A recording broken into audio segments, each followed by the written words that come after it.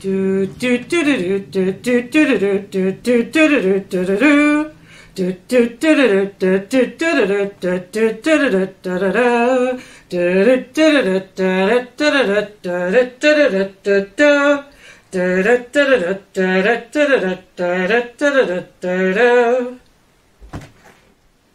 anybody know any waking up songs? I know a lot of lullabies to help people go to sleep. But what are the songs for waking up? You can get it if you really want. You can get it if you... That's a good one. Oh, what a beautiful morning. Exactly. There you go. That's so good. Yeah. Because, you know, they say that waking up is hard to do. And it is sometimes. You know, I'm from New England. It's not like below the Mason-Dixon line where the spring comes like Beethoven's Sixth Symphony, just exhaling out of the ground. It's grouchy, right? You're like, I don't want to wake up. The ground is like, bleh, springtime, where's my coffee? Ugh. There's this deep sense of grudge around the awakening to freedom and possibility. Freedom and possibility, I'm going back to sleep. Don't bother me! Right? Yeah, so there's a certain amount of really needing to look at in the wood element. How do we wake up? What is our waking up style? I need to stretch. I notice I haven't been moving for a while. It's really hard to get moving. Okay. Or is it like Tigger? Boing, I'm ready for a new day. And exploring that, because this is so relevant to our wood element.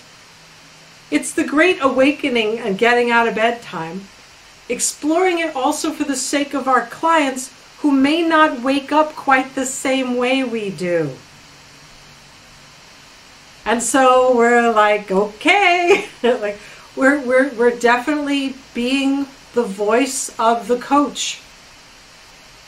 The voice of, okay, no matter what, you're awake, you're here, it's time for the game. Are you going to show up? Showing up. Wake up. Yeah. Because if we, how to say, lullabies are very sweet and earthy and tender and filled with kindness for going to sleep. The voice of the coach for waking up is not tender and sweet. It is loving, but it is not tender and sweet, and it's not about nestling down and being cozy. It's about actually going outside of your comfort zone and literally stretching, discovering resources you didn't know you have, and bringing them to the engagement. Why? Because life is moving. The game is happening. And if we don't come into our wood element and show up with our gallbladder hand extended to shake hands with what's going on, if we stay in passivity, the next thing that happens is our wood element is all about victimhood.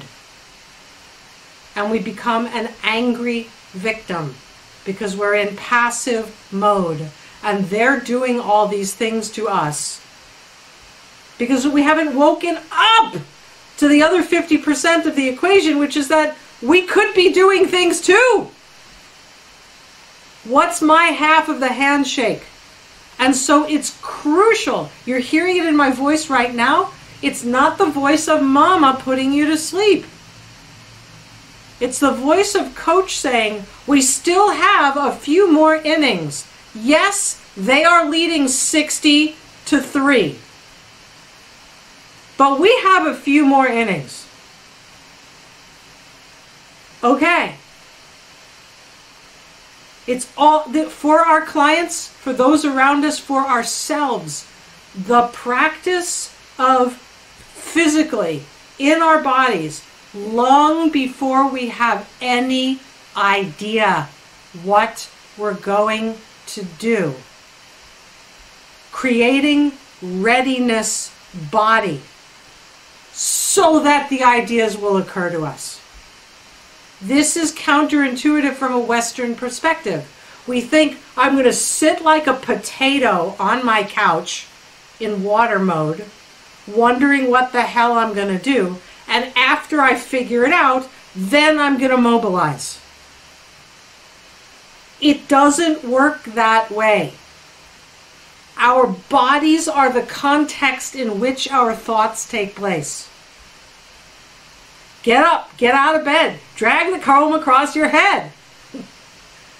Start moving, start creating readiness body. Do you have that downward traction? Do you have that upward loft?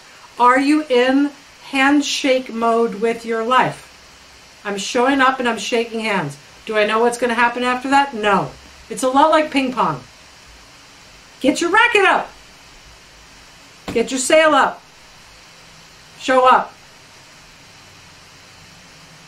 So a lot of what we're working with in ourselves and in our clients is how to be a good coach. Coach to a losing team.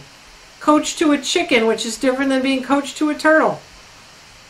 Coach to a wounded chicken or a wounded turtle.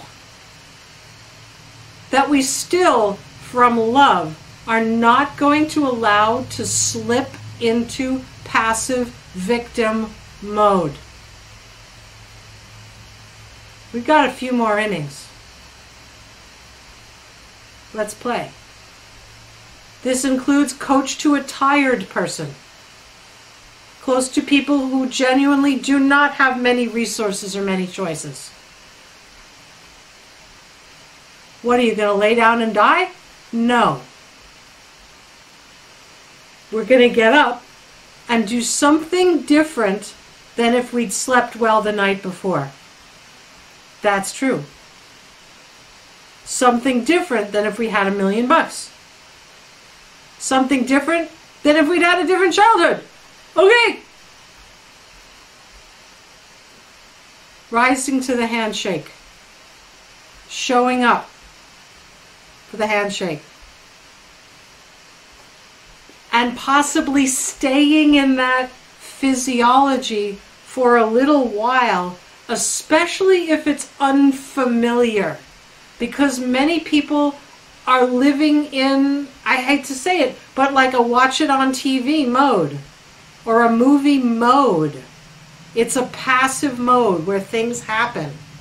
And we just go, oh, and like we're jerked around, we're bounced around. It's all the wood element, and the most important thing about how we wake up is that we wake up. That we embrace springtime and coming to life as a 50-50 dance partner with what's happening. Yeah. Alhamdulillah.